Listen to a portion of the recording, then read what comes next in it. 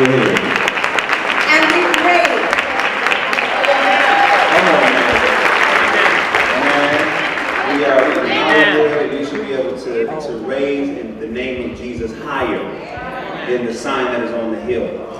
It is a blessing to be with you this afternoon. When I got the call and the email about wanting to honor me, I said, honor me for what? You know, I feel like, you know, the Faith and Endurance Award is well beyond my capacity to really receive it, because I feel like I haven't yet done enough. Amen. I've been in entertainment for about 15 years, and when I told people, I'm from Oakland, where Khalid is from, amen.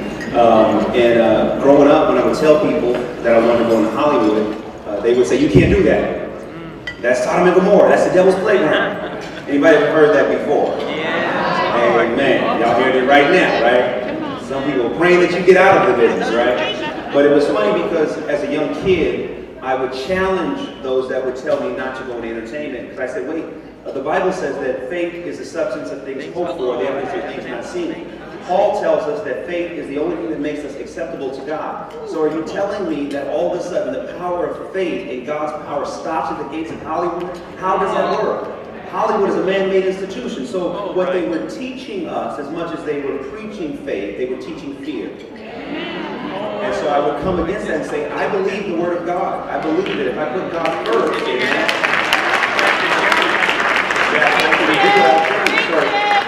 as a kid, you know, they don't like it when you talk back. So they would say, come on, just be quiet. You know, but I would say, listen, I got to go where God is calling me. I believe He's calling me to entertainment. And I'm not going there, you know, just because I want to be rich or I want to be famous. I'm going because I want to make change. In my first internship interview, my first internship was with the company that managed Will Smith. And at that internship interview, the lady asked me why I wanted to be in film. And I said, well, because I want to make change. And she said, you want to make money? I said, no. Change in the world. All right, come on. And that's always been what has driven me to this business. But what I began to realize was that if I did not own my faith, I was not going to make it in this business. A lot of people were telling me you can't be vocal about being a Christian, Devon. You got to tone down all the Jesus talk. You know, you got to blend in. And the more that I tried to blend in, the more that my heart could not handle it. Because I was becoming somebody who God had not created me to be. But the moment I started owning my faith and being honest, there was a time when God told me, there was a high-powered manager that I was working for. He said, pray with him. I said, Lord, what? You want me to do what? You know? This is a manager that was known for, you know, being very difficult, but he said, pray with him. Amen. And in that moment I was obedient. I prayed with him. Come to find out, he couldn't remember the last time someone prayed with him. Amen. You know, we would go to the studio, and we would be in the studio, the music would be blaring, and he'd say, Devon, can you say a prayer for me? What God was trying to tell me is like, look, don't fear this industry. I'm with you, but you have to put me first. Don't put the Walk of Fame first. Don't put the Oscars first. Put me first. Amen. And you know, a couple years ago, 2 years ago, I wrote a book produced by Faith. Last year, the paperback came out, and a lot of people thought I had absolutely lost my mind. They said, Devon, you're a senior executive for Columbia Pictures. You're in the film business. Why would you want to write a book where it's going to take you from behind the scenes in front? Why would you want to tell people that you're a Christian and they need to live a Christian? Why would you do that? I said, because I see people out there struggling. I see a generation being lost because they're being told to go the wrong direction. What's in the culture and what they're drinking from the culture is not telling them what we know, is that God is real and that Jesus saves. Amen. And I need to let them know that there is hope, that you can live your dreams, you can have success, but you can do it with integrity without giving up your soul. What does it take for a woman to dream the whole world and lose their soul? While the gospel may be in Hollywood, here's the thing, God is using Hollywood to bring the gospel.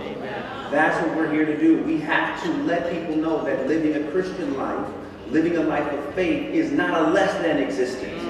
I'm tired of people looking at their faith as an obstacle to their dreams. No, it is the path to every single thing God has called us to do. Amen?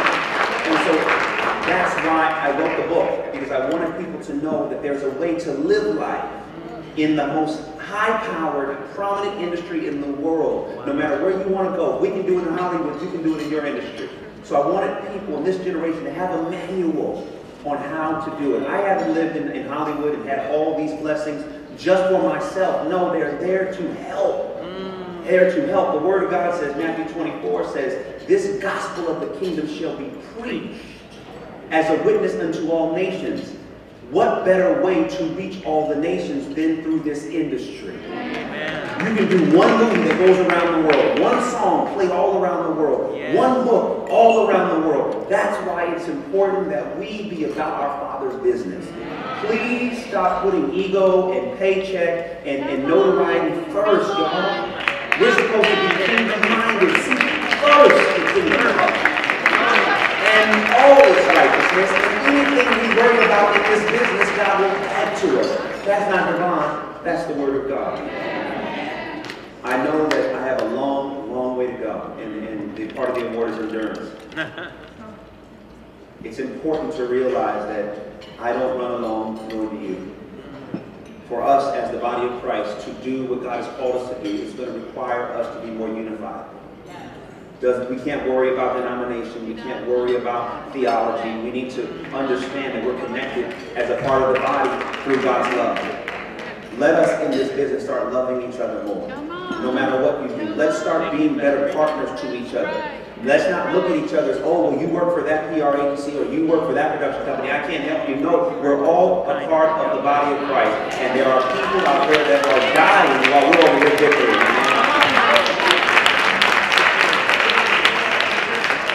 So I accept this award as a down payment on what I potentially might do.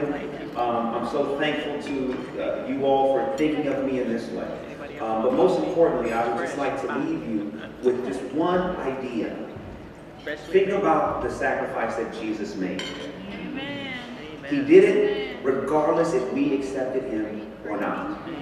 It wasn't conditional and it wasn't contingent on anyone accepting what he did. But he still did it, and he modeled love when he did it. I ask you this morning, this afternoon, are we really living a life of Christ?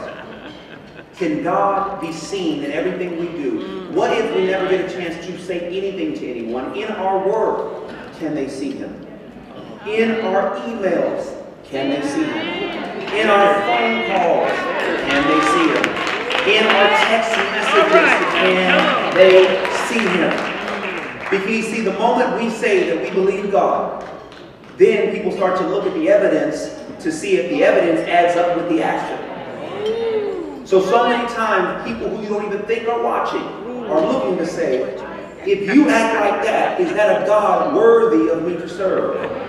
So let us not worry so much about what's said or the publicity or the PR, but let's look at how we're living.